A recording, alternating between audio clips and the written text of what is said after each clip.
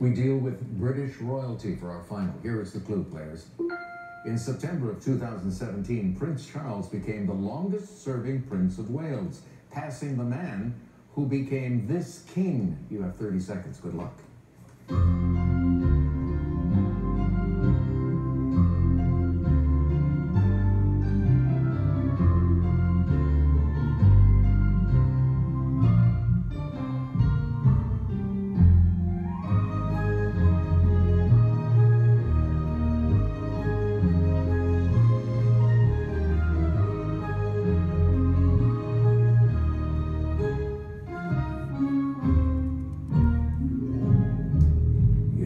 Think about Queen Victoria. That would have helped you a great deal here. We start with our champion, Rob, who was in third place with 6,200. He came up with who was King George, crossed that out, put down Edward VI.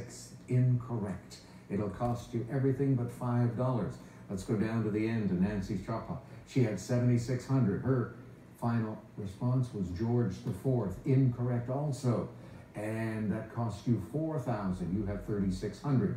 Now over to William Benson. Took a while before he wrote down his response, and he wrote down, who is Edward VIII? No, he's the one who gave up the throne. It was Edward VII, the son of Queen Victoria. It's going to cost you how much?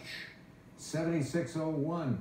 Boo hiss. Nancy, good news for you. Even though it's only 3,600, you're the new champ. We'll see you tomorrow. You too, we hope. Bye.